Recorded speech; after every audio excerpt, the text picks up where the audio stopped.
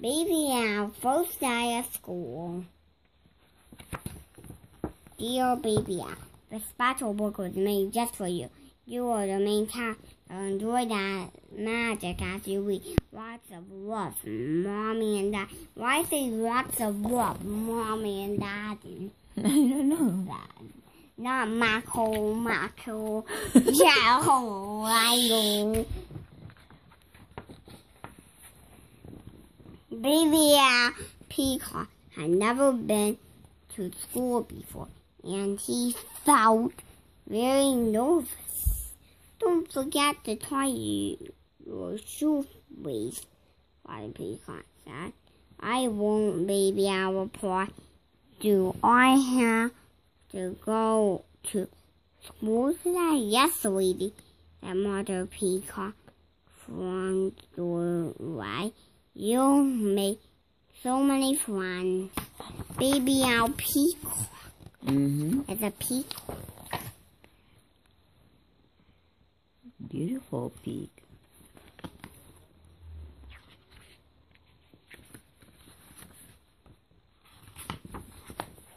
Look, Baby Owl's right there with his mom and dad.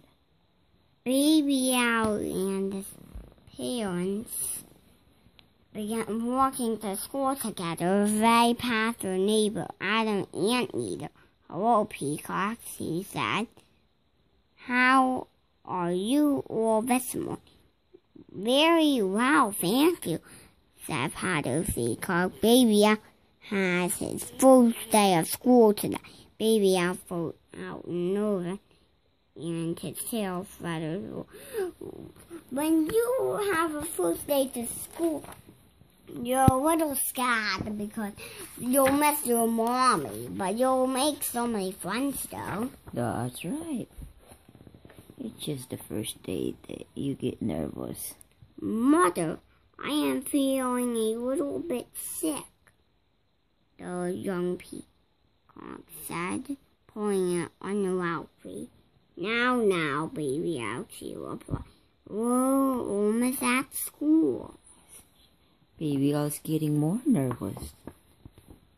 You might feel better when you see the other kids in your class, Father Peacock said. Baby Owl didn't want to go to school. What if the other children laughed at his feathers? Why laugh at his feathers? He has a beautiful feathers. It's very special, right? Look how handsome Baby Owl is. Here we are, Baby Owl, said Mother Peacock.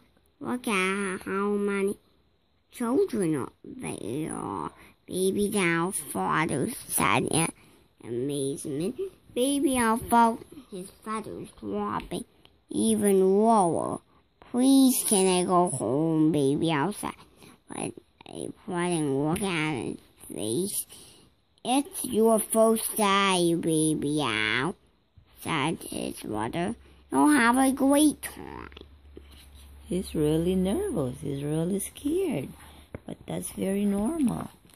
You always feel that way on your first day of school. Especially if it's a new school. Welcome, class, the teacher said, letting her scary little horse to meet the children. To greet the children. My name is Mrs. Swing. No, Sink, she said. Butterfly, nice. And his song. No. You skip a line.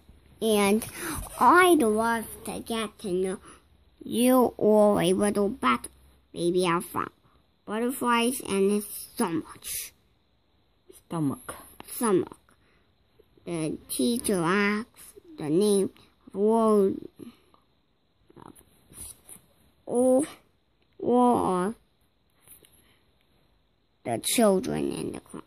Ollie the elephant, Xander the zebra, and Chester the cheetah will sing close to Baby Owl, but when would it be his turn?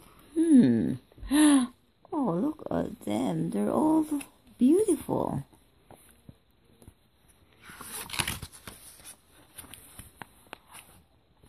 Ah, you over there in the corner, said Mrs.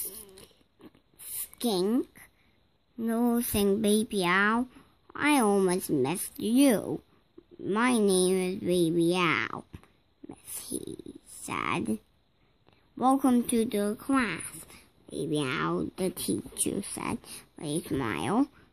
It's now time for our first lesson on leaves. So let's make our way outside. That sounds fun, right? Yeah. Maybe Baby Owl will like it. And he won't be nervous anymore. Look. As the children got outside, Baby Owl noticed that Owlie, the elephant, had an enormous trunk. Xander, the zebra, was covered in Kester, the cheetah. Spots everywhere. The children didn't seem to mind, and they were all laughing and having fun together. They're all unique.